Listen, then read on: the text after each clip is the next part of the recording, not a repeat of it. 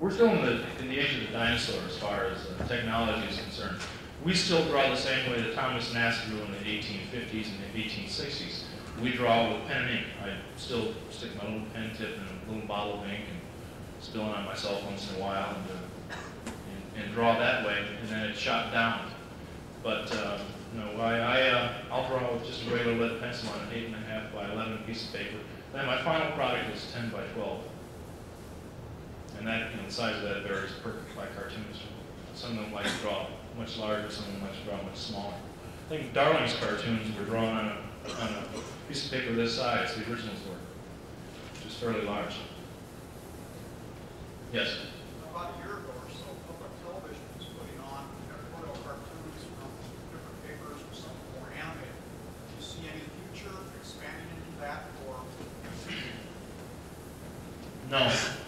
That was tested a few times by, I think, NBC or ABC, which they did a few, and they just didn't work out. And they attempted it for about a month, and they just weren't effective.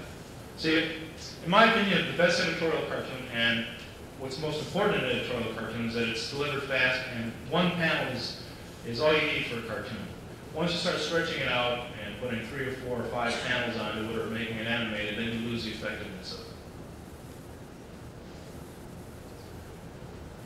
Yes? Do you have any topics you won't touch? Not really. There's some no-win topics. Some that you're never going to, you're just going to incite a riot over, which is abortion, which is gun control, things like that. But you'll comment on them. I mean, if it's in the news, you'll comment on it, but you know you're not going to affect anybody one way or the other. You just get a lot of mail, phone calls, death threats, things like that. Yes?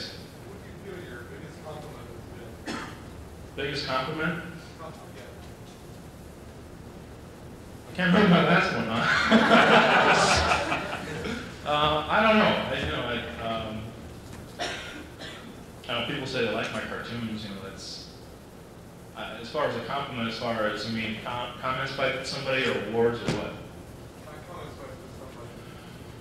Oh, I don't know. It's just I can't remember the last one. I read a piece in the Urbandale News. This one lady like punched me in the nose. I don't think it's a compliment, but it's part of my business. Yes. Do you have a caricature of yourself you can do? No. Next question. I don't like to do that kind of thing.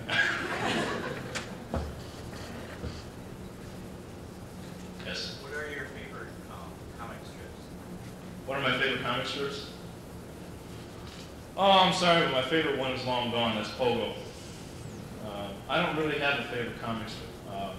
Bloom County's funny. I like that. Doonesbury's kind of lost me. I mean, after the change, I kind of lost interest in that. Gummy Bear certainly is. Yes? Does the governor pay you any compliments? Are you kidding me? Does he say Do most people know who our governor is? Okay, I'll draw him for you if you don't know what he looks like. He's a cute little fellow, let me tell you. And he probably hates my guts. No, but the governor can never say anything against my cartoons, though. His mother happens to have 2 of them, 2 of the originals. We don't hand out the originals very often. They're kept by the paper, but his mother called up the chief political writer one day and said, I just love these 2 cartoons. They remind me so much of what Terry looked like when he was a little boy. I'll just bring that up to him anytime he has a comment to me. But I'm glad I moved to this state for that one reason. He's got this great little face. I love it. He has these little chipmunk cheeks. I'm going to draw a whole body length view on this because it kind of looks like the bee and leave the beaver. I like that.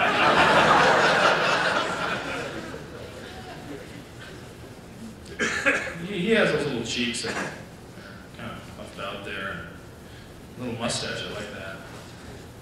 Actually, I'm kind of glad he got reelected. Lowell Junkins was not as fun to draw.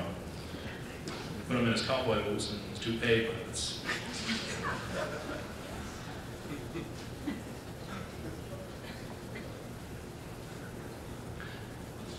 lot of times he has this bewildered look on his face, like, what's going to hit me next? And sometimes I don't have to work for a caricature with the guys up on the hill. There's a few of them that have called this man Little Twerp. So you don't have to do much. The stuff is right there for you.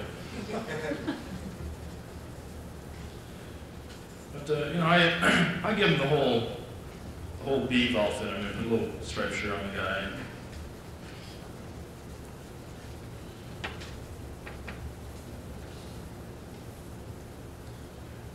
Let's see, we'll put his hat over here. We'll put it on his head.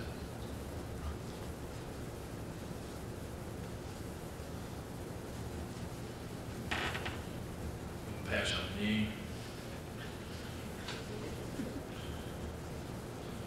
Old Sears jeans, I think they used to wear back then.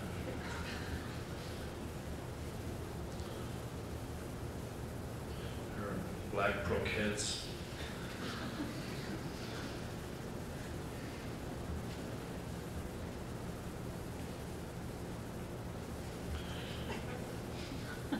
I'm sure once in a while he sees my cartoons. I'm sure his aides have to scrape them off the ceiling with paint scrapers,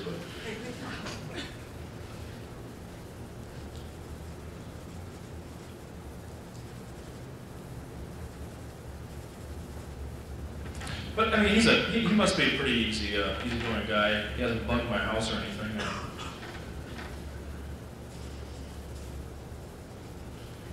That's a little fellow there. That's our guy. No, he hasn't complimented me all times. I don't know why. Any other questions? Well, thank you very much.